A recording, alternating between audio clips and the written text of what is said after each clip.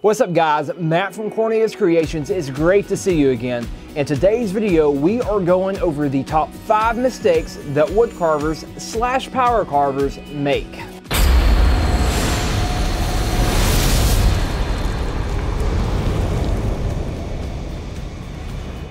Thanks for joining guys. In today's video, I'm gonna show you some, secrets, if you will, that I've learned along the way. These top 5 mistakes I'm about to share with you guys have been learned through hours and hours of carving, mistakes, and research. So by the end of this video, I promise you that you're gonna take home a lot of good stuff you probably haven't heard before. So let's jump right in. Number 5 on the top 5 mistakes is dull burrs or bits. Now, how in the world do you tell if your burrs are dull? You see these sharp edges right here? Well, over time, these edges begin to dull, and what happens, they begin to actually start grinding instead of cutting, and this produces friction which will burn your wood. I was trying to find a dull burr, but I got rid of most of them, but that one was pretty dull, and look right there, you can barely see. You see the burn marks right there? There is nothing worse than carving with a dull burr. And number 4 is so detrimentally important, is that you aren't penciling in thick enough lines. Now, what do I mean by that?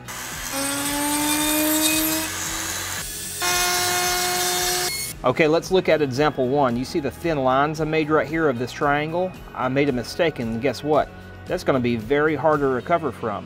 Let's go to number 2. Same idea. I have a triangle, but what did I do? I put thicker lines. And I made the same mistake, but guess what? You see the rest of the pencil in there? I can just take more off on this side and correct my mistake.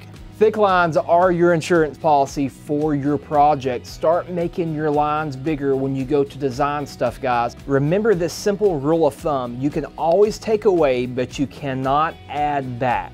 And number 3 could be one of my biggest tips. It is not using sandpaper correctly. And I know that's simple, guys, but there is still so many people that do not do it. Sandpaper is what takes the jagged edges off your corners and your shapes and designs and makes it nice and fluent.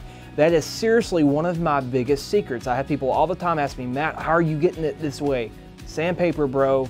And number 2 is lighting, but not the lighting you're thinking about. I'm talking about diffused lighting, where there is not too much and there's not too little.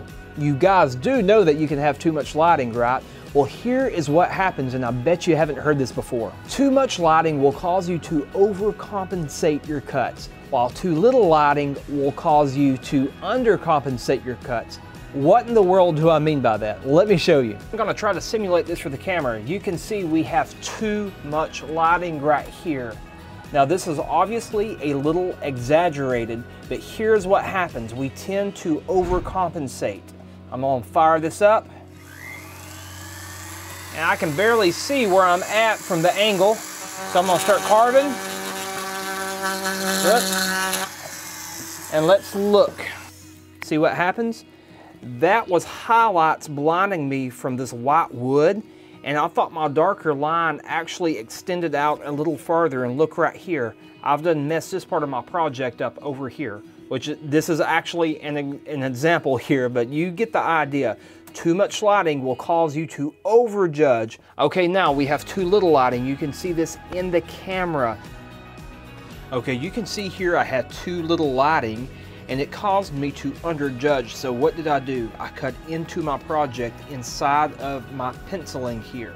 Now with this exaggeration, I'm not saying this will happen all the time, but it has happened to me so many times at different parts of my project, especially if you have something multi-dimensional like this. One of my personal favorite things to use is box lights like you see here. It offers nice diffuse lighting, but I know that's not really cost effective for a lot of people. Another cost effective way to really help you get some good lighting is by taking a few clamp lights like this, putting daylight light bulbs in there, that way it has a nice blue light, and putting what you call muslin grap or any type of white sheet over it. And that's right there is gonna cause the light to actually diffuse instead of highlighting. I'm just using some small clamps right here from a local hardware store to hold the fabric in place. And you would wanna cut this fabric smaller. I'm just using it as an example. Now look right here, that's pretty diffused right there from my end, but when we open this, look at what happens.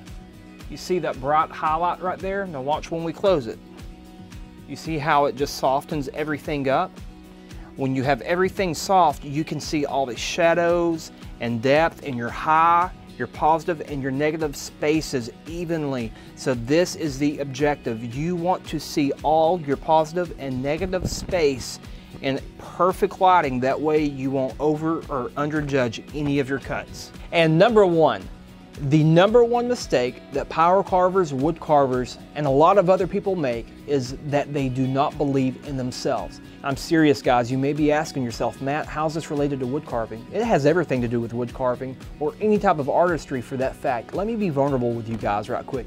Do you know that your belief system will literally dictate your results?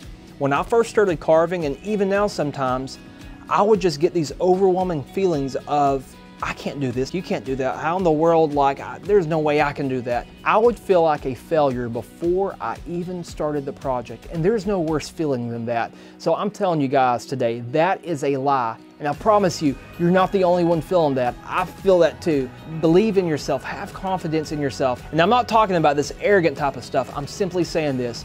Be confident in yourself, because I'm telling you, you can do this. If I can do this, you can do this. And I'm still learning and growing every single day. So guys, believe in yourself. I promise you that you will see so much results when you do. Thank you so much for watching, guys. I really hope you enjoyed this. Do me a favor, please. Smash that subscribe button and hit that like button. That helps my channel out so much. I appreciate you guys. I will have a lot of content coming out soon. Talk to you soon.